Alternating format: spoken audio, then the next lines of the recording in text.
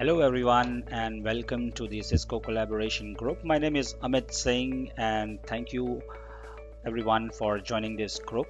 Today we are gonna discuss on the topic of how do we create CSS or how do we add the CSS in the Cisco Unified Communications Manager database using the Postman and SOAPUI via the SOAP API requests. So quickly, let's get started.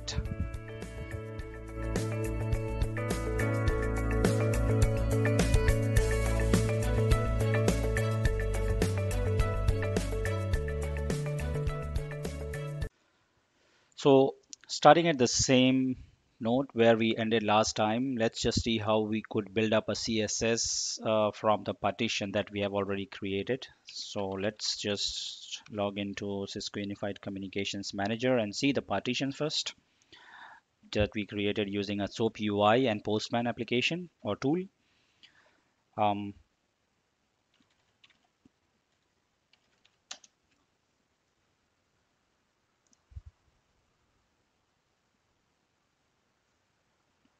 sorry, the wrong password.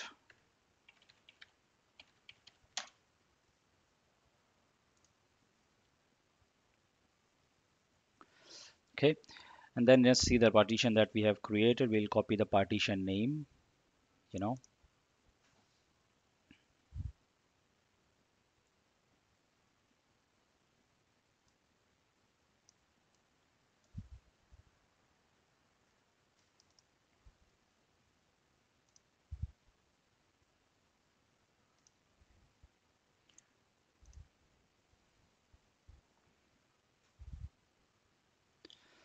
So we used provisioning partition to create a provisioning CSS, and then we'll use provisioning postman partition to create a provisioning postman CSS using two different applications.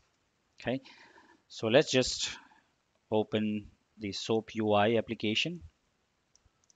Here is the SOAP UI application file, and just create a new SOAP project and just name it whatever you want. I will say Pro 1, and then just load the initial WSDL file.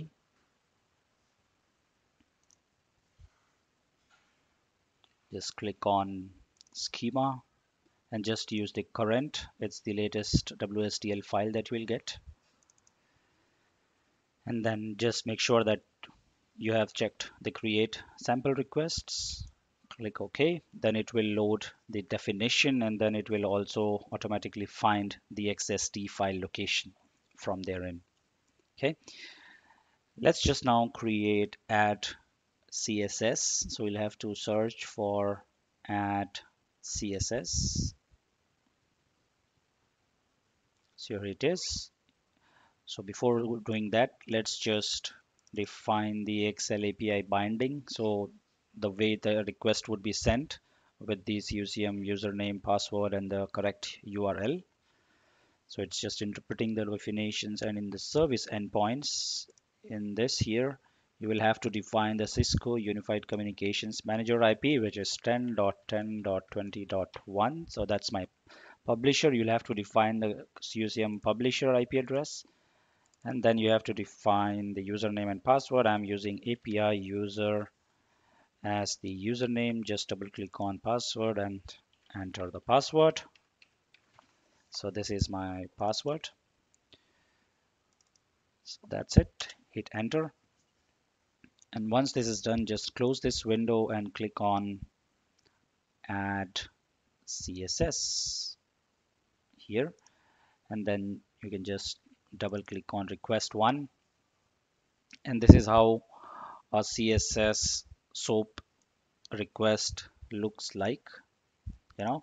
So we'll just remove the optional comment from the description part, and then we will say here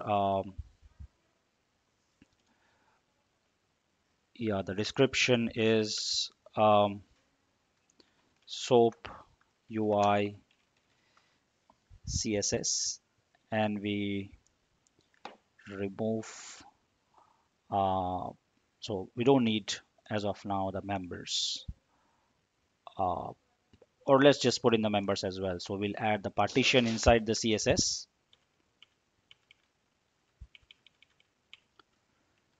and it says it could be 0 or more repetitions. So no CS or no partitions or one or more partitions inside this. So the members is nothing but the partitions. They are the members of the CSS. So the route partition name,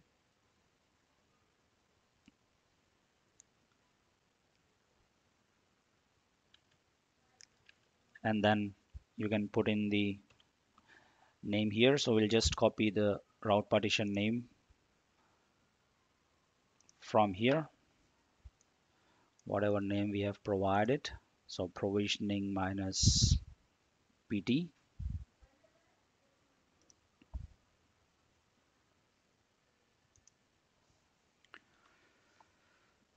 Okay, and then index, we will say it's the first partition at the priority inside this CSS list. Okay, and then partition usage, we can just remove it because it says it's optional, so we don't need to define.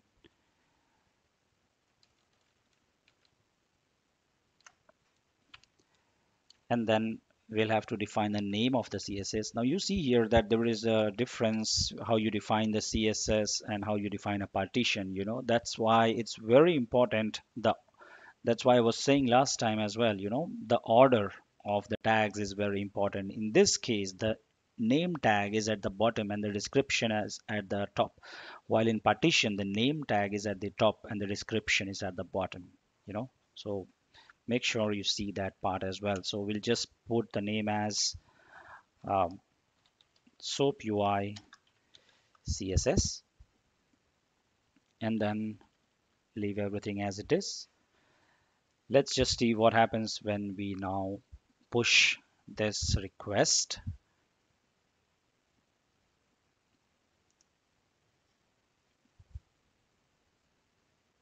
Okay, perfect. Now we see that there is something in a return. That means there is an object ID in return. That means a CSS has been created on Cisco Unified Communications Manager.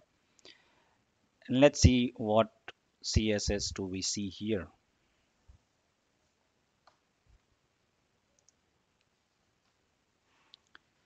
Let's just see. And the SOAPUI CSS is created, and let's see if the partition is assigned, and voila, the provisioning partition is also assigned to this CSS. It's that simple. So yeah, you have to copy and paste the partitions. Maybe it's just for I am showing you currently, but you could also automate these things when you have a front end, you know. So that's really simple task to create these things inside a Cisco Unified Communications Manager, but it does need a real backend work to be done at start. It's not that easy that you see currently. It's just you have a client, and that's why you could send and receive a response and requests, send request and receive response. But yeah, it's not that easy in the real world when you have to develop a solution from the front end. But yeah, for small tasks you could do it, and then maybe learn some developments, and then you could develop a solution for yourself to make your life easier. Okay, now let's just see how we can create the same CSS using Postman application. So we just open the Postman. So this is our requests from the last time that we used, to add a partition. So we will just copy the same request for the CSS from here, and then just paste it inside the Postman application, and then you will say the description is Postman CSS, and then the partition name would be